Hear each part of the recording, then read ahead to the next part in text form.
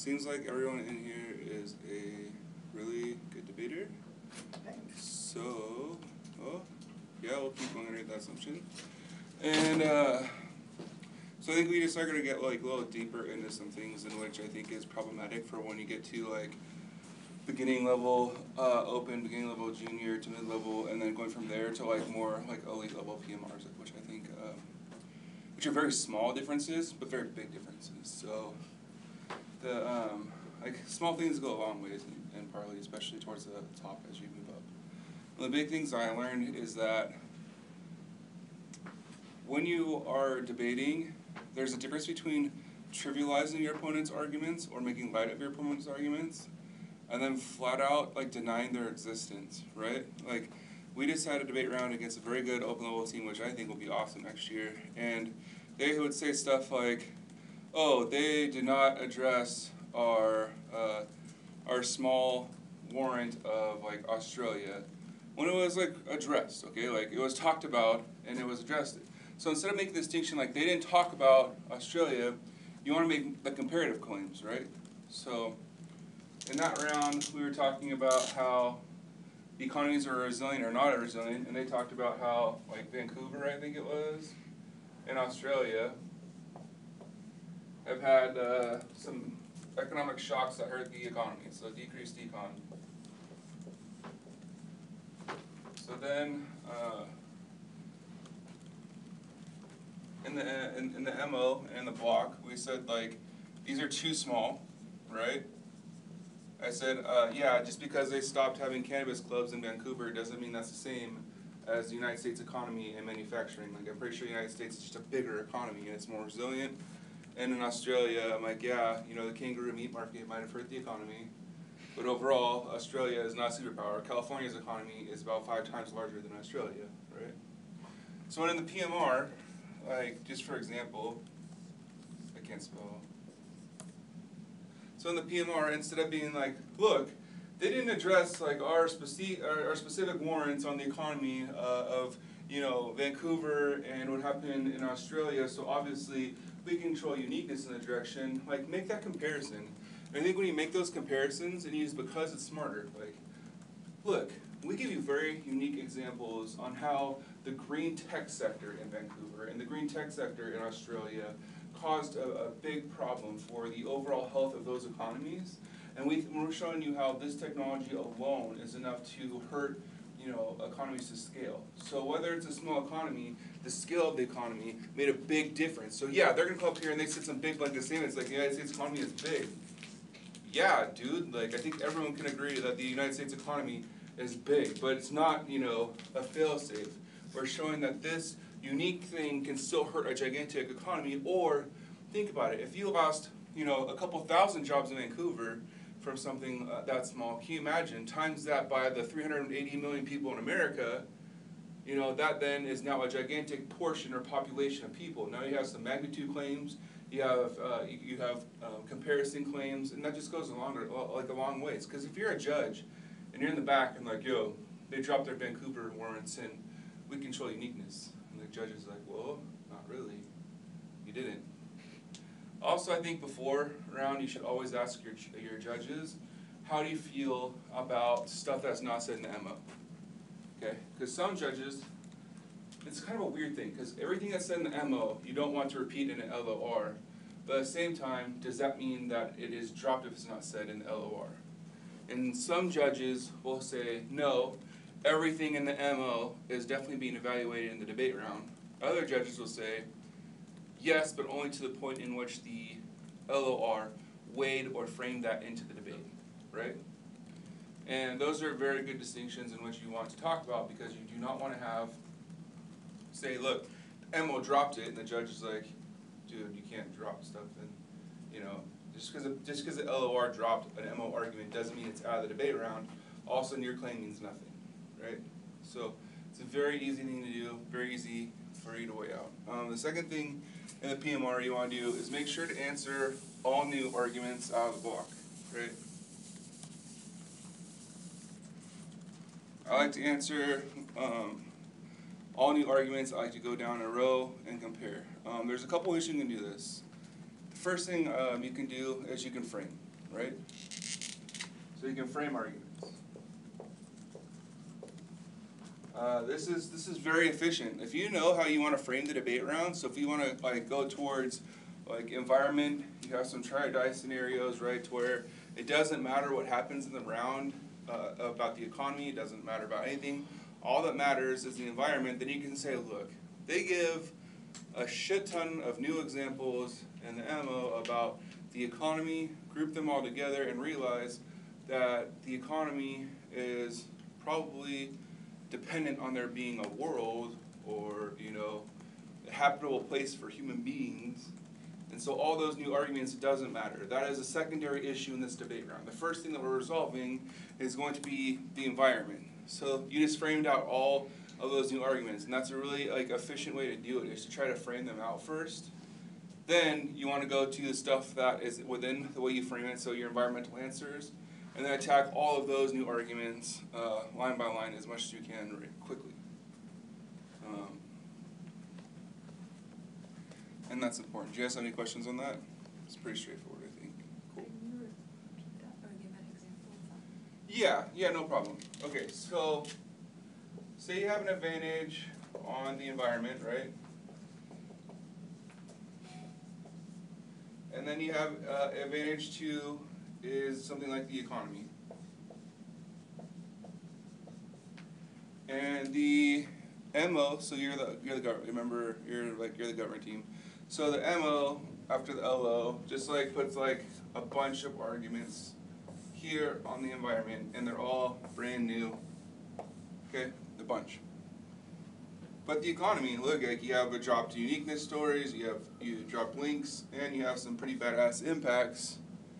You're probably not going to go for the environment in the PMR because you want to start like siphoning your strategy down, right? So what you can do is you can say judge. Instead of going through here and being like, I'm going to answer all of these in a row, you can say judge. Like, we're definitely winning because the economy is more important than the environment, because we have some sort of claim stating that we have 7 billion people on the earth, and unless we have some sort of practices to conserve, which is through the economy or through capitalism or whatever, we cannot sustain humanity or the environment, okay? So that means the environment is now less important than the economy. Does that make sense? So then you can say, take all of these new arguments here, group all of the MOs, awesome, sweet block arguments on the environment, and just realize that they're just not important in this round, because while they might be good, none of them impact the economy, and they're all secondary. That way you don't have to answer them all line by line. And then you would hit the ones that are on the economy that are specific to winning the round. Is that better? Yeah. Okay, cool. After you do the line by line, I think the other thing too is it's about being, the part where I was talking about being honest about like both sides of the round, is you want to sit there and you want to start comparing how pieces of paper interact. The better the debate rounds are, the less you have clear-cut wins, right? Like, you're just not going to get in a good round and just completely have some team waxed on every piece of paper where they're just losing everything, right?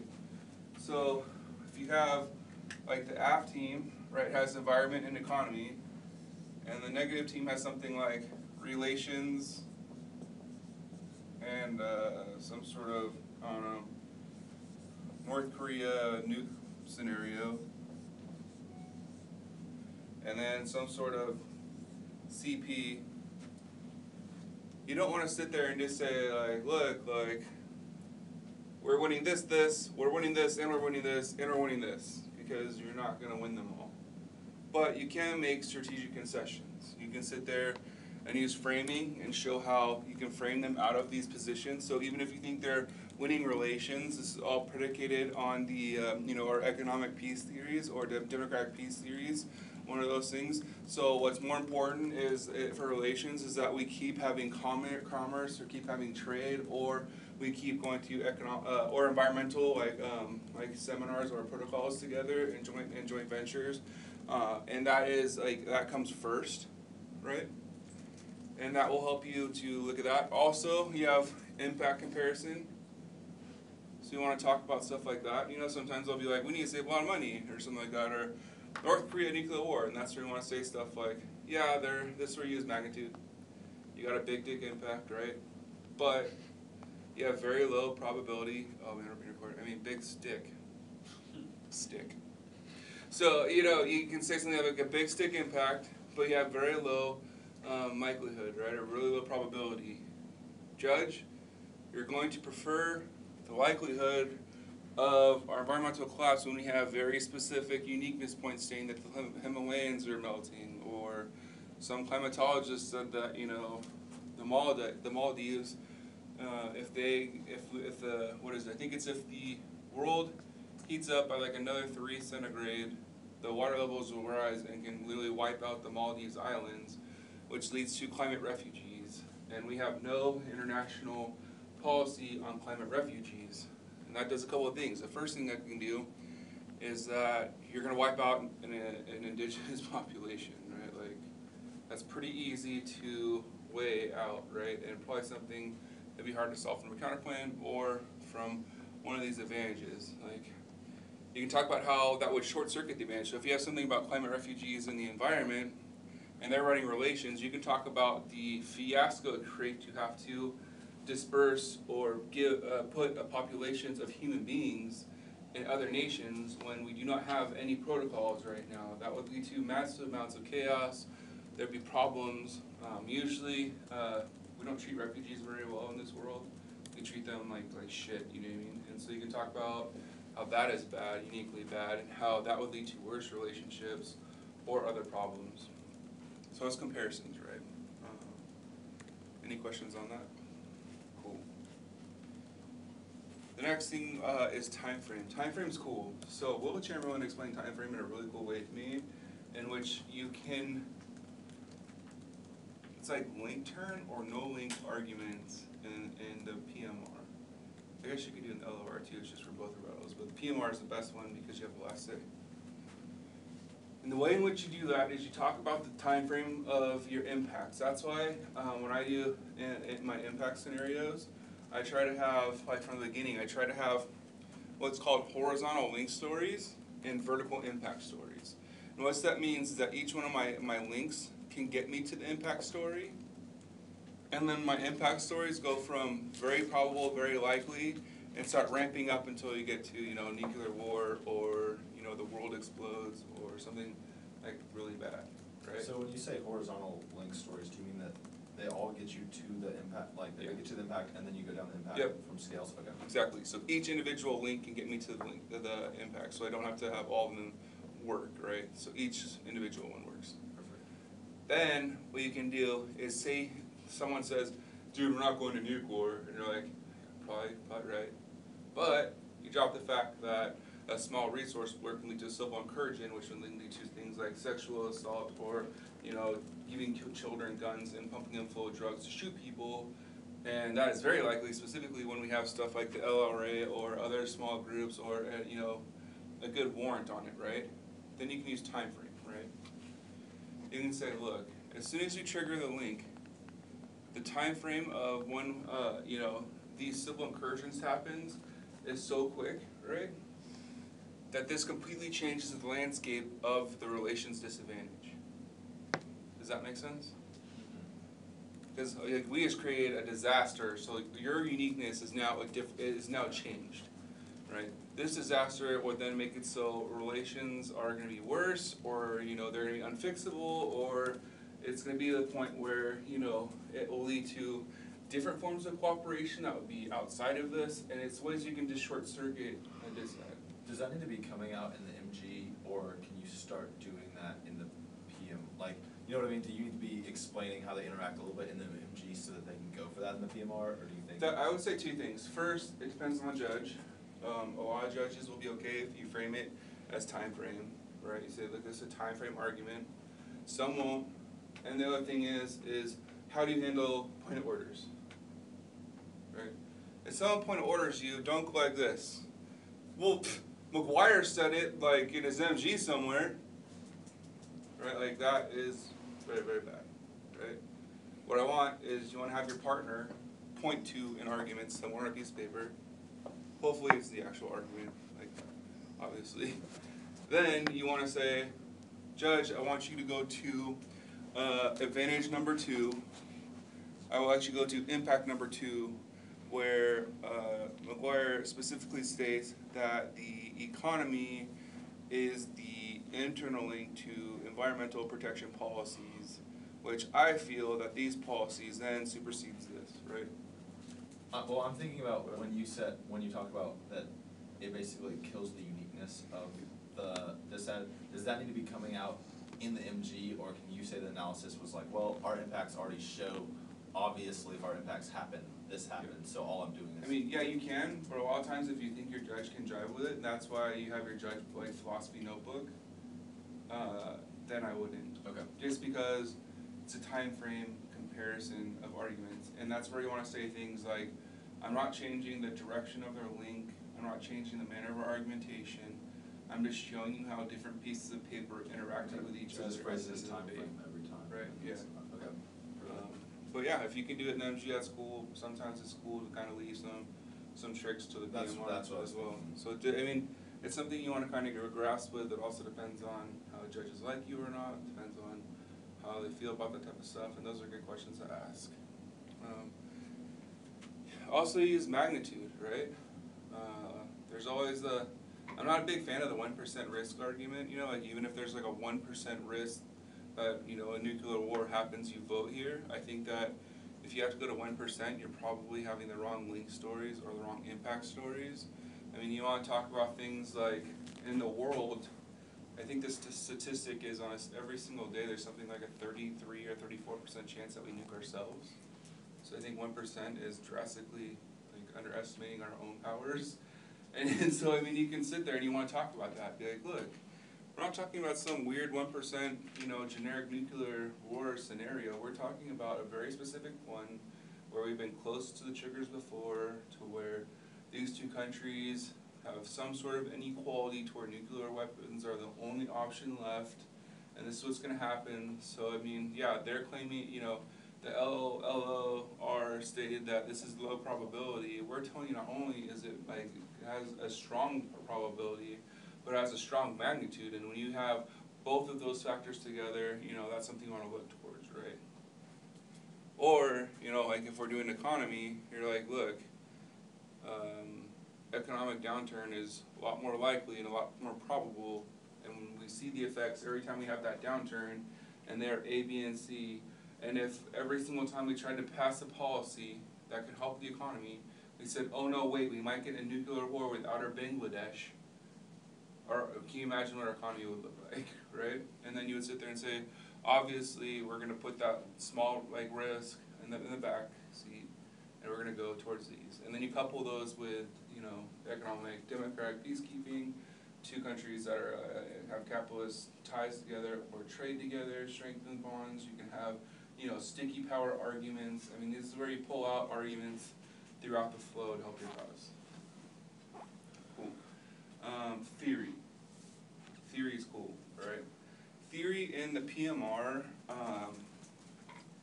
I feel is tough.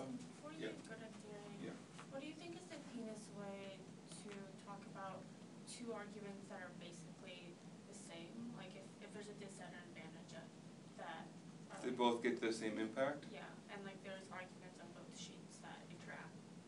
Okay, so yeah. Well, the first thing you want to do in a situation, okay, so she said what happens if the advantage and the disad are similar, Yeah. and the impacts are similar? Then the argument, what you want to do then is you want to concede as much of the similarity as possible.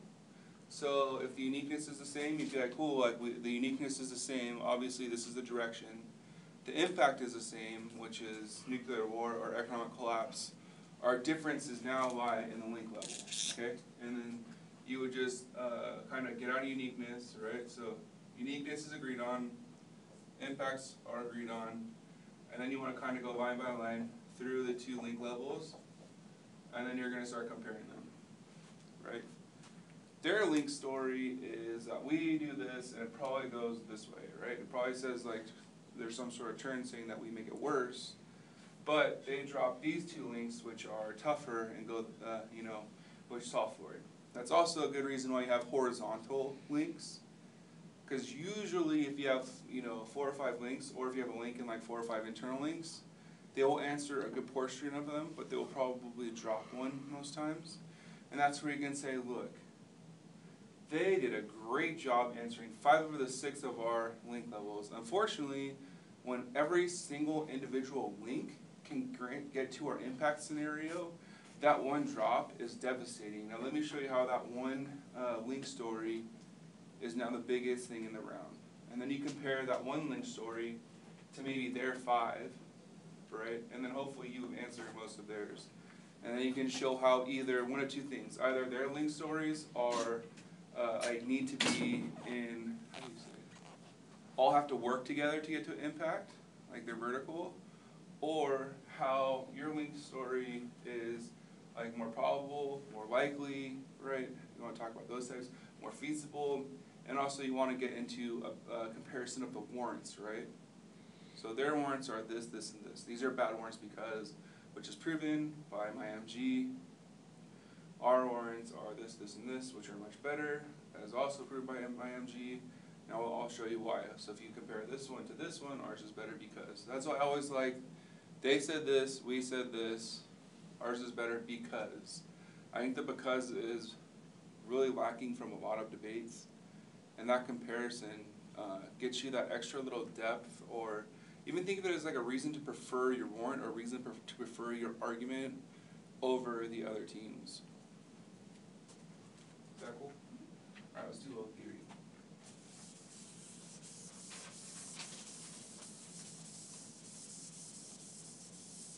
So I'm just gonna go with T at first. If you have questions on other specific theory ideas, let me know second. And this kind of goes for both the PMR and the LOR. I found it very hard in the LOR to, what do you say to T that wasn't just said in the M, right? I mean, and conversely, with the PMR, it's very hard to figure out what to do. Obviously in the PMR differences is you're going to answer everything that was new in the block. But there's a couple of questions that you need to answer. The first is on the interpretation level.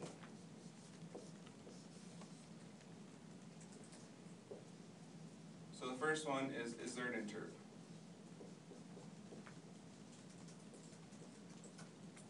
The second is it any good? And why, right? And this is if we're mostly you're going for it, okay? Like obviously, if you're not going for T, and you don't think the other team is winning T, you just want to make sure that you cover the new answers, and then give reasons why not to go for it. But if this is a T battle and you have to win T, these are the arguments that you want. Cool? Alright. Is there an interpretation? Is it any good, and why it is good? You bring up the resolution, you make that comparison. The next, is there a counter interp?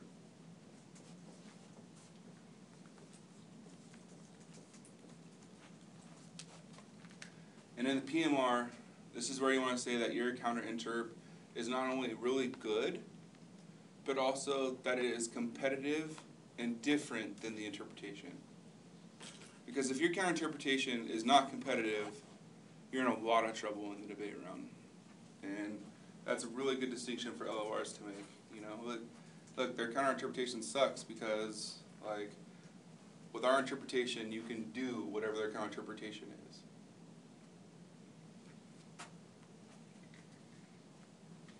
Next is going to be gov standards, op standards.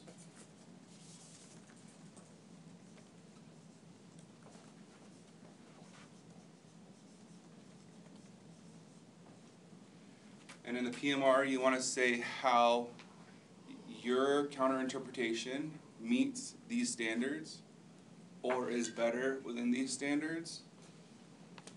Then you want to claim it. So like if the opposition standard is something about limits, you want to talk about how if they say you need to under-limit, you can say why you're under-limiting, or conversely you say, they say limits, we are winning the argument that you must over-limit the resolution because when you have one single topic that is the best for the division of ground, also the most predictable ground, something of that nature. So you wanna meet those standards, or show why they're best. If you're the LOR, just the opposite, right? We have our standards, they're amazing. The counter-interp doesn't have them, and that's the other thing you can compare. Another thing I think that isn't used very much in a PMR that's very strategic.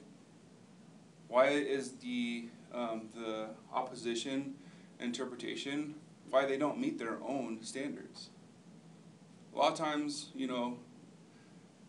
people in prep just write down the T's that idiots and, people just say stuff, or they just put together shells and they're like, let's just use standards, and you start thinking like, what's a good standard? And they'll say like limits, or they'll say ground, and they haven't really thought about like, does their interpretation actually meet their own standards? And I think that there's a lot of good answers there.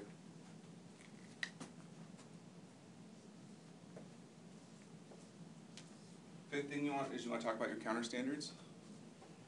Now, if reasonability is a counter standard, I would leave this a little further down. But I definitely think you would at least want to have maybe like one counter standard that is debate specific. Because I think reasonability is more of a way in which to evaluate the topicality as opposed to a standard. I mean, some people will say some stuff like counter standard reasonability, like all we have to do is win one standard and prove that there's no articulated abuse to win. I think that's kind of weird. I don't think that's a standard. I think that's an evaluation, like measure basically. So I think like counter standards, there's like creativity, debatability. You can have a whole slew of counter standards, and you want to say not only what your counter standard is, but you want to say how your counter interpretation meets that standard. And you want to also state how the original interpretation out of the LOC does not meet that counter standard.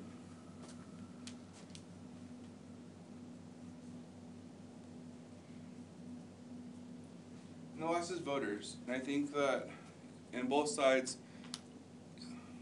it might not be strategic to always go for both. It usually comes down to either education or fairness for the most part. And I think that going for both is tough. I think that you have a better job of going for one or the other, and I think that there should be substantial arguments made by both either MO or MG of why you should value either fairness and or education, and then that's where you want to frame those arguments as well. So that's where you hear things like fairness is a prior question to education, because if we don't know the rules of the game, then there's no way we'd be able to have clash in the game. Or education is more important, because if we don't have education in the round, then you don't learn anything, and everyone gets pissed because it's just a dumb activity, it's not academic, blah, blah, blah, blah, blah, right? Education before fairness, and that's where you want to make those distinctions. Then I think after that, I would go into reasonability versus competing interpretations. Schmitty and I disagree very heavily when he says that, you need to say like, we meet the counter-interpretation. I think like obviously you should meet your counter-interpretation. Sheldon thing you say. The other thing I think we disagree on is that competing interpretations, like sometimes people will say like, oh, you didn't say competing interpretations, so we got default to reasonability. I think that's not very persuasive, because any time you have a counter-interpretation and an interpretation, what's the judge supposed to do with that? Like, well, there's two, obviously I'm going to compare them, right? So you need to say like, yes, we should compare them, like obviously, but I don't think that means that it's either competing interpretation or reasonability, right? Like reasonability is a part of competing interpretations. Like you can make that argument. Does that make sense? Yeah. Like obviously we're going to compare the two interpretations. We're just saying like, it's got to be pretty effing bad of a violation of topicality before you vote on the two interpretations. Like if we show our counter-interpretation, which we meet, is either close enough to the original interpretation or close enough to the resolution, these are both reasons why you don't vote on T.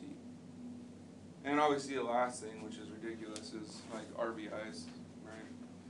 Like you want your partner to have talked about it, but if there's an RBI and they're going deep on it, like you gotta talk about it. What is RBI? It's called a reverse voting issue.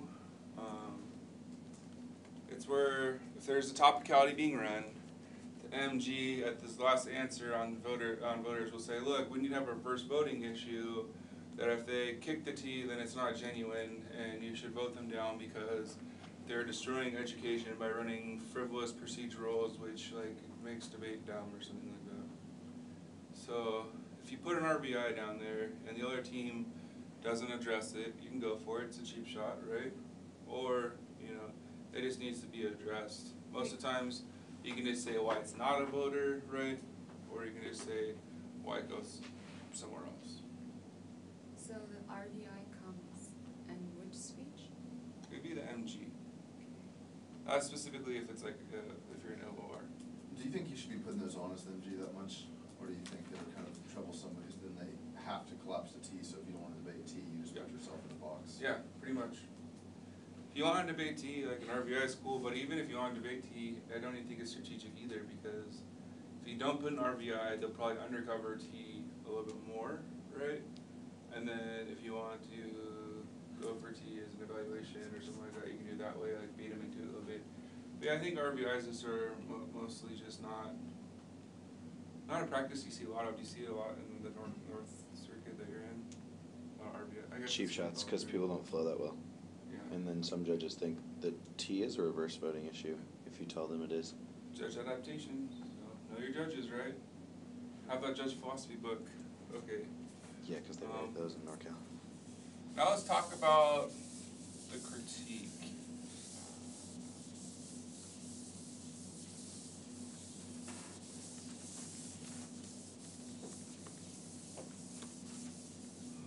Now, if you're a straight up team and you know you're hitting a critical team, there's a couple things that you want to do before you even get your PMR, and that would be you want to have some sort of critical advantage or critical impact modules that you can try to weigh against the critique, right? I think that. What does that Huh? What does that look like? What's a critical advantage and what's a critical impact? Okay, so if you run a case that you're going to, I don't know, Green energy. yeah, increase green tech, right? And you have like the first advantage is gonna be something like economics, and the second one could be like the environment, right? That's pretty standard what we're doing so far. What you can do is you gotta do something like talk about how the economy is what is necessary for tax dollars, and that tax money goes to things like funding education or the ability to have like Planned Parenthood for women's choices, or it helps, you know, put money into special programs that helps out, you know, it's more like systemic impacts, right? So it helps things like poverty, it helps people who are oppressed, it helps shine the light on oppressed persons. You can also do a plan where you help, like, you know, allow for, you know, indigenous lands to be able to sell or use their own green technology, and then run stuff about indigenous sovereignty as an advantage. Does that make sense?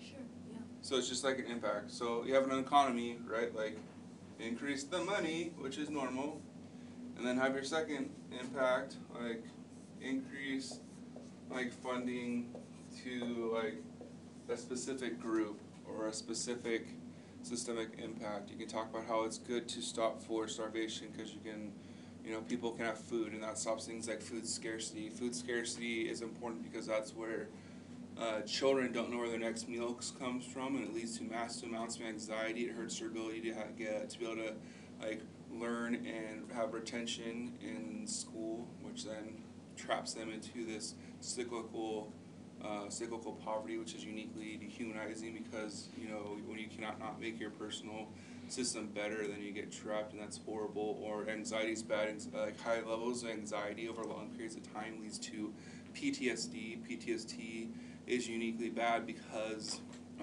there's no cure for it, so you're increasing the amount of people who are getting, you know, diagnosed with incurable diseases. Like that can be something you can talk about. Because then, if you have a critique like, fuck capitalism, right? Like cap's bad. And you're like, well, yeah, you say like some parts are bad, but we can frame you out of the debate now with a critical advantage. You can say, yes, capitalism is bad, I guess, if you look at it as a huge, like, horrible institution, but one, we probably, obviously not permanent, like, but you're gonna say, you know, we solve better because we are a new conceptualization of capitalism through fiat, which shows that we can use it in order to help groups who are pushed to the periphery in the system now, right? And that's kind of how you can frame those arguments.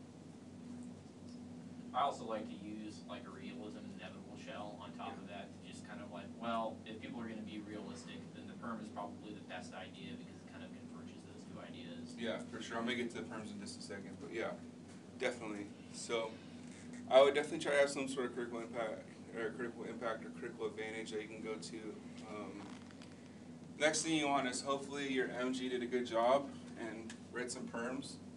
So you want to go over the perms, right? And the reason why you want to go over the perms is I think a lot of times the MG puts out a good shell. You know, perm, do both. Perm, do plain and all non-competitive parts of the alternative, right? Stuff like that. But what the F does that mean, right? This is where as a PMR, you're just gonna start knocking that shit home, you know? You're like, look, we're allowed to pass plan, increase green technology, and then decide to reconceptualize capitalism. What does this mean? This means there's no reason why we can't have more green energy stuff being produced in the short term. And in the long term, we can all have this wonderful discussion about the negative effects of evil people who love capitalism, right? What's the net benefits? Like, look, when we have this dichotomy working together, then we have things like polyphonic discourse where we have multiple viewpoints coming into, like basically coming together to make new praxis of change. It's only when we have these contradicting ideologies that we can come up with synthesis, you come up with special ways to solve for complex problems. This net benefit cannot be garnered by the critique alone. Then you weigh it. We can now weigh this individual net benefit, which not only solves all of the critique, but also we get case solvency, and on top of that, we have the best way and the step to do it. You can also say things like, because these perms, it shows that the alternative is insufficient, right? The alternative alone raises the questions, the plan solves it, therefore, only through the perm can you get real solvency because we can actually do something about the problem. How do you phrase that with the idea at the same time that the perm is only a tested competition, so that you don't put all your eggs into the I mean, it's still a tested competition. It's just showing what that world looks like, right? Okay. So you're saying like the critique raises like certain problems, right? The alternative or the conceptualization of the alternative solves it, right? But you probably have arguments saying that it doesn't solve it, okay? That's the first half of the world. Within that same world, as a test competition, you have the plan, right? And you want the plan to be sort of like the direction. The direction or how you can solve for the problems associated to the critique. Now they're still separate. You're not advocating the both of them together. But when you look at this world holistically, the impacts can still be solved and merged. Does that make sense? Yeah, I'm just thinking about, so like, yeah, the perm's a better idea, and you can read a shitload of good, you know, perm's the best option, but then where should you put the rest of kind of your, where you're also gonna like weigh out? Because if the perm really is the best option, where else should you be putting your, you know, weight in the case, if that makes sense?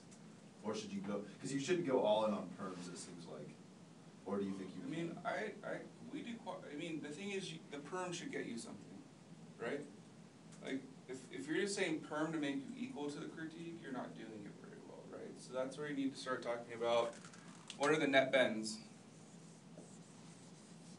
and what are the impacts of those net benefits, which makes the perm better than the critique itself, right?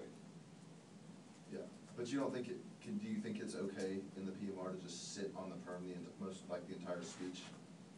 I mean, if it's one of the things where the perm solves, like if you know the perm solves almost all of the critique, then yes. Okay. Because either, and especially because a lot of times the alternatives, especially if it's a counterpoint alternative, they'll probably solve most of case or root, even if they have root cause arguments, right? Say you drop a root cause argument, one thing that you can do that's kind of tricky is say like our perm solves for the root cause then, right? Like we solve the root cause through this, and once the root cause is solved, then we also get the impacts of the perm. And so you want to kind of start leveraging those arguments. So all we need to do is win this perm, and we solve the root cause, and we still get all these extra net benefits. I also think you need to work on the framework though too. Like you need to have like specific inroads on the framework and why the framework allows for the perm. Also, I think in framework you can frame out the critique a lot of times, you know, or the impacts of the critique. Because a lot of times frameworks are kind of funny because like I feel like a lot of times the frameworks will only say like we should look at discursive impacts, or we should look at certain speech acts, or we should do something at this stage. Or I think a lot of times you can just say, okay, you know, like you want to have answers to why your PMC is a speech act, like why they try to silence your speech act, you know, and you can have an independent voting like reason of why by silencing your PMC and your personal speech act that is bad. Also probably turns to critique because they say discursive, you know, discourse is the most important thing, and then they try to like destroy your own ability to have discourse in the round. You can also say, cool, like discursive impacts, like we both have them.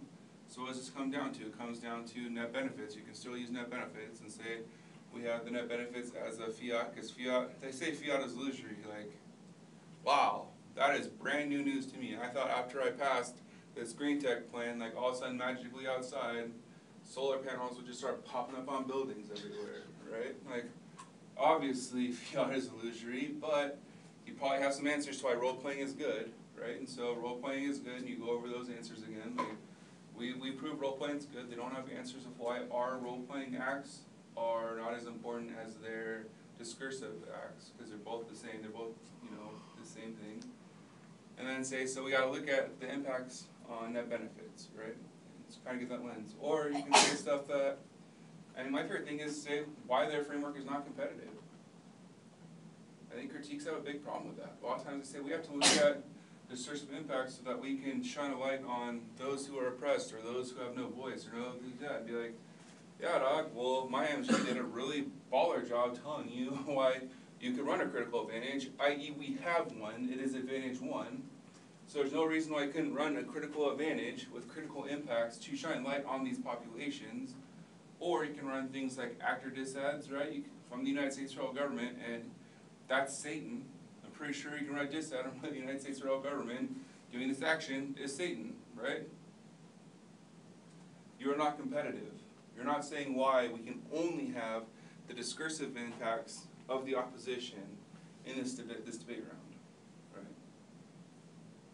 Really, really good K debaters will have answers to that, and that's where you want to compare them. Like they're going to say that, you know, our representations are problematic, but what are the links to those representations? You want to bring those up. Like they'll say stuff like, your representation of capitalism is evil and blah, blah, blah, blah, and be like, no, dog, like, that's a link of omission. You're talking about, like, really bad capitalism now. I'm pretty sure our green technology is under the representation of funding indigenous populations' abilities to self-sustain and grants and, you know, get back so that they have sovereignty of their land. That is a gigantic shift from the representations of capitalism we have now, and that seems to me like a link of omission, right? So you want to make those sort of comparatory claims a lot. Very specific claims, kind of systematically hedge against the K. I think a lot of times too, at the end of the debate rounds, we would just straight impact turn. You can straight impact turn a lot of critiques, and if you want to straight impact turn a critique, most of the times you can just say stuff that like, look, at the end of this debate round, if there is no reason to vote on the critique without an impact, that means you're voting on the gov for a dropped impact on advantage 1, advantage 2, just a quick synopsis of that, show how they're dropped, you know, or whatever, and then go judge on the critique, impacts on the top. All I'm gonna do is show you how we impact turn this critique, and that proves the critique is insufficient or the critique is a bad idea. Because of that, the only thing you have to vote on now is the AF, and then dive on it, right? Like PMRs, you want to get small. Like I think that it was shown to me in this manner. We'll just do this. We don't care about Schmidt's CTBT. It's done. All right. Oh, that's the internet, so screw them, right? Okay. So you have like your PMC here, right? You have your MG, and you have your PMR. You start off with a lot of information, a lot of new positions, and you want the debate to get smaller at the PMR. That way, you can have a framework, right, for the judge to evaluate it. You want it to be small and concise. What this does is this also makes it so that the arguments on the opposition, usually you want them to fall outside of the framing or what is important in the round. Unfortunately, a lot of times we have, you know, MOs and PMRs that are making the debates bigger, right? So if you have this, right, and you have a lot of information here, and somehow your PMRs are going bigger and bigger and bigger and bigger like this, it's just being done wrong, right? Judges hate that. When you start saying stuff in the MG or the MO, pull out a new sheet of paper, judges are like, I'm gonna kill you, right? Judges are too late, like, not lazy. Yeah, most judges are pretty lazy. They just want to make the easy decision and they want to go back and help their teams win the next round. Like, make it simple for them. The more times you can give them like a really easy, very well explained reason on why you win the debate round, and it comes down to something super simple, and they can just line it up and vote on it, you are doing some awesome work. If a judge sits there and has to go through 15 pieces of paper and go all the way over, cross-applying everything back and forth, they're just not going to do it. Right? Or they are going to do it and they're going to be pissed. So you want to kind of streamline your arguments in your PMR. And that's why on the critique you want to win certain battles. So look, on the framework, all I've got to prove on the framework and the PMR is either I can leverage my AF against the critique, the framework is bad and we should look towards, and we should frame them out of the debate, right?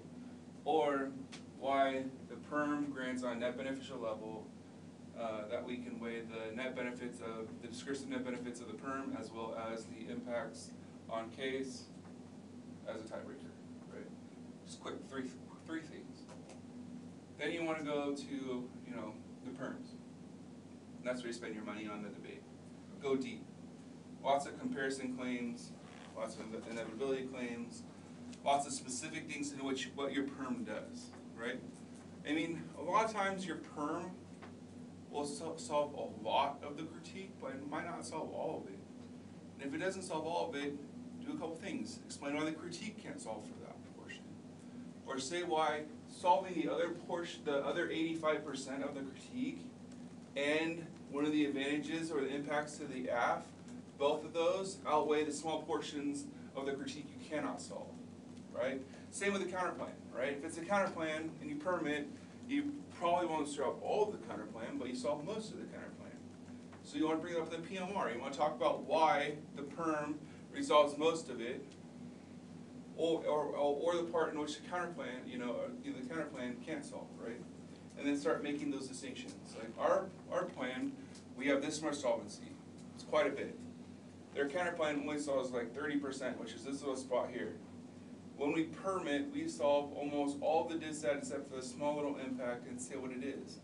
And then compare them. Look, like, yeah, you're right. We might miss 100 voters. But we get not only the policy passed, we also increase voter agency, and we have a better turnout than if we never ran our plan at all. So that small amount that's still missed, while yes, it's sad, and we wish we could get them in this debate round, it's just not going to outweigh all the benefits we have everywhere else, right? Get real specifics, but I mean, this could also be kind of like debate, right? Like we start off and we know nothing, and we just talk about our life experiences.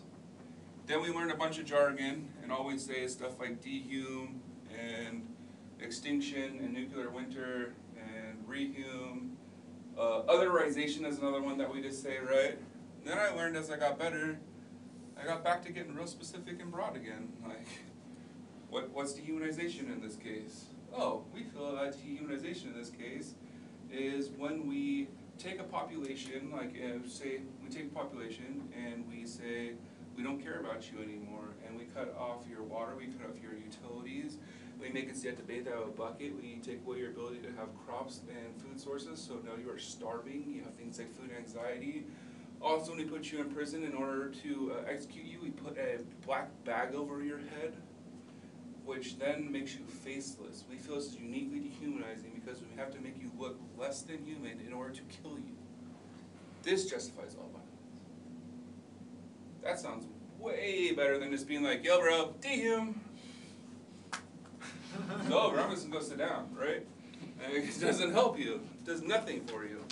So you want to get into those very specific stories. And also I'd say in the PMR, have some narratives, right? Tell a story of something that happened, an individual story. Give a cohesive narrative of how your vantage functions. Easy. Judge, you can understand this. Anyone can. The economy sucks balls. It's horrible. It's terrible. We make the economy better by allowing for more jobs in the green tech society, like we've shown what happened in some other countries somewhere else, more. Then we can get these impacts. We can do these specific things as we've seen in this population, or we've seen here. We've got this narrative story. When you look at that, their best answer on the dissat is North Korea is going to nuke us. It's not going to happen, right? They're not going to nuke us over green technology. If anything, this type of technology can be exported and we can come up with better coalitions. We can delete system party talks. This fuels our ability to get the uniqueness on, some sort of turn somewhere, right? Start using those narratives. For the last couple of minutes, could you talk about just general, like, grandstanding confidence things, like things that you think just make your PMR come out as presentation-wise? Yeah, for sure. The first thing is who has paper? I hate when people, and judges hate when people go like this.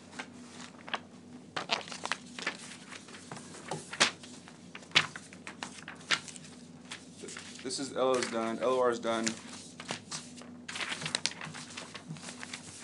Oh, did you have that? Okay, we're gonna go T, enter K. No. Perm, add 1, add 3. No. Okay. Go up with a strategy and look like you're ready to just kill someone. I mean, there are times where, as a power move, I would be so ready. The second the LOR was done, I was like this, and as soon as the timer goes off, it's like this. Order. Order is going to be T, the perms, the framework, advantage 1, you ready? I don't care, let's go. Right? And just look like you own the room. Look like you are ready. Look like you are confident in what you are going to do.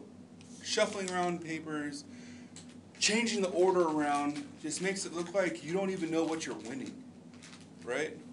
Some things I do in the LOR, because you have the LORs as prep time, right? So if you're the PMR, you want to make sure that your MG is listening for new arguments.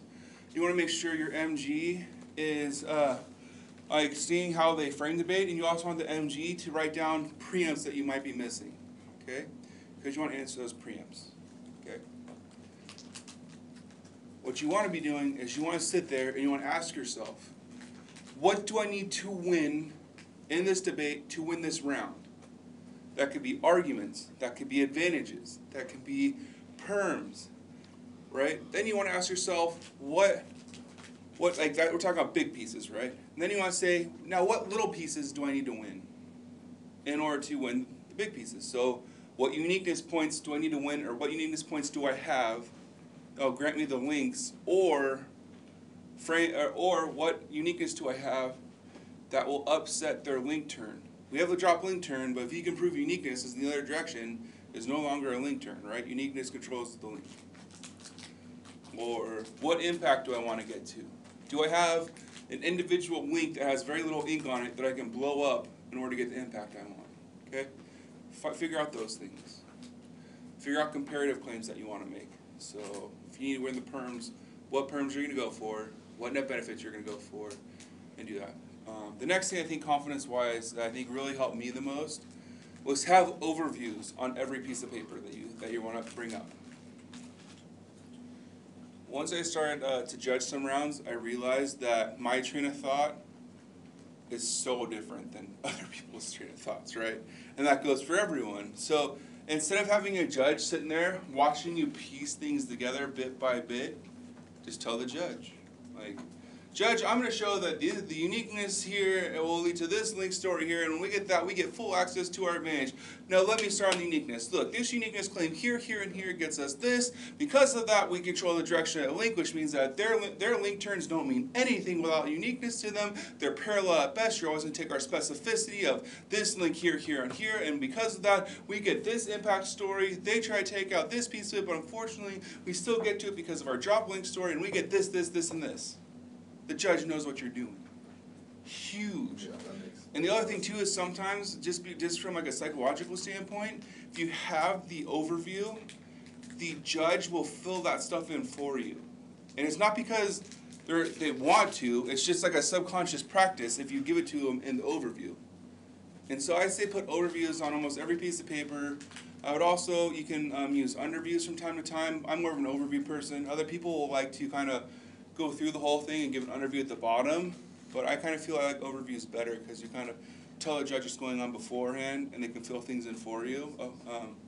But that's kind of a personal thing.